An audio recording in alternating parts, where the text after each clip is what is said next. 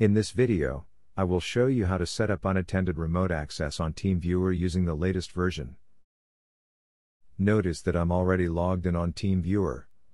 If you don't know how to download and install the latest TeamViewer, then you can check my other video in the description below.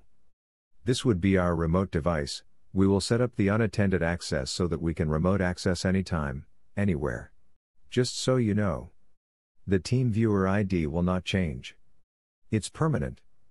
However, the password will change every time you restart the application or if you generate new password. We need to set a permanent password, then you will use it to remote access anytime and anywhere as long as the remote device is online. This is what we call unattended remote access. To do this, go to Settings.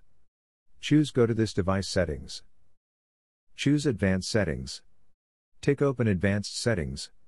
Under Advanced, scroll down and look for Personal Password. You need to enter a very complex password. It will not accept a simple password. Use a mix of alphabetical and numeric, a mixture of upper and lower case, and special characters. You need to confirm your password. You can see it's acceptable. Now, click OK to save the changes. Now, we will use my other computer to test the unattended remote access. Under Home tab, scroll down, and at the left, enter the partner ID or the TeamViewer ID. Click Connect. This time, we are not going to use the TeamViewer password. Instead, we will use the unattended or the permanent password we just configured. Click Log On. Starting remote session. And now we are connected. Next time we are going to connect, we are not going to enter the password again because we used the unattended or permanent password. We did not use the TeamViewer password. We can test by restarting the remote session. Let's end the remote session.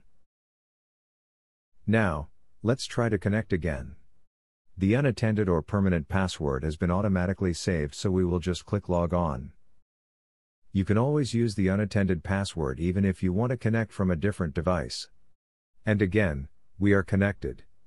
Well, that's all for today's demonstration, and I really hope you liked this video.